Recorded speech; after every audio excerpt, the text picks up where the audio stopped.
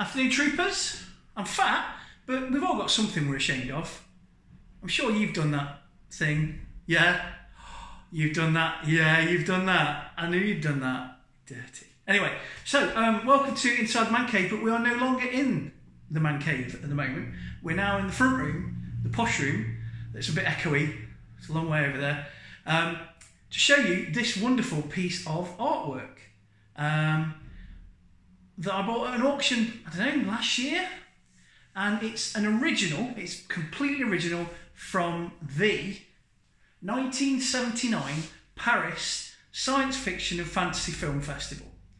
I bought 3 of these at auction. I think it was 78, 79 and 81. And they're all very different, but they're all at the Grand Rex Cinema in Paris. And they're all about the same time as you, or towards the end of November.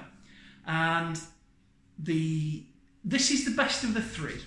So, well, in my opinion, they're all wonderful. One of them I gave to my friend Al for his birthday last year because I thought he'd appreciate it. It's really nice. Another one I donated to the language department of a local school. And this one I've kept for myself. As you can see, 1979, heavily influenced by C-3PO. Yes, she's got nipples showing. I'm sorry about that. Nothing we can do about that. But it's a wonderful piece of so 70s art, isn't it? So 70s. And I really like the colour palette. I love the fact that the top quarter is so warm and like orange and reds and golds. But then the second half goes towards blue, but then you've still got the gold of the girl. And it's clever. It's a really clever photo. It's really clever painting. And as you can read, we'll read the top, the 9e, I think that's how the French do 9th. Festival International du Paris du Film Fantastique et de Science Fiction, Grand Rex, 15-25 November 1979.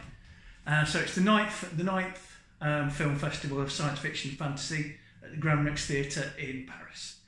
I was born in 77. I wish this was the 1977 one. The other 2, one was verily forsooth, it was influenced by the work of H.R. Geiger. And the other one has got like a huge half animal mammoth on the front. It's nice. That's the one I gave to Al. But this, for me, this was my favourite. This is the one that drew me to the collection. And it's why I bought it. So, to deconstruct it, we've got an army. We've got a ship there which may or may not be crashed.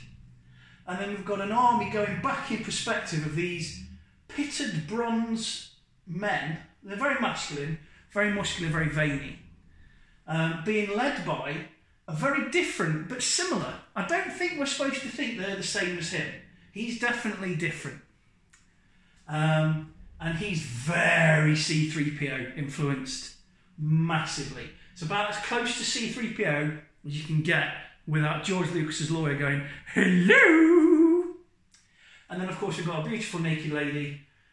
Objectifying it, that's not cool. But remember, this is the 1970s. We are dealing with a whole different set of social rules. It was a poster, it's been mounted onto board, which has essentially destroyed it, but it means it's going to last forever, so it swings and roundabouts in a nice little white wooden frame.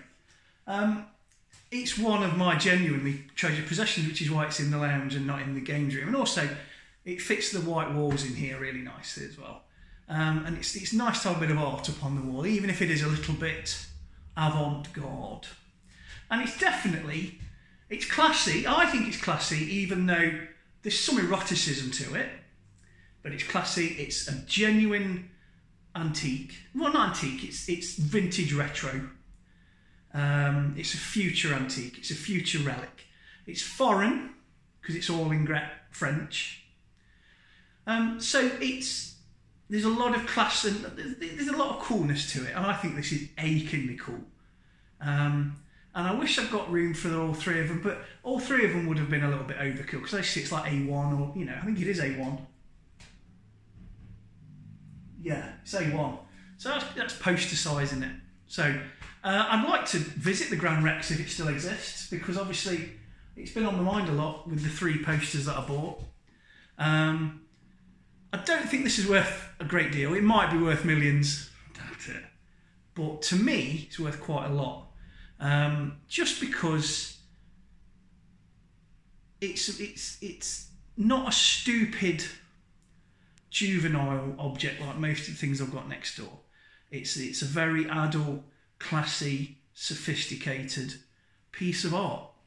And it's throwaway art as well. I've always thought that, like years ago I said, you know, when you talk about what's going to be an antique in the future, I always said things like flyers for really famous DJs and bands. Because you get it when you throw them away. And if you look at what's collectible and worth money now from the 50s and 60s, it's stuff like that. It's concert tickets, Jimi Hendrix and stuff.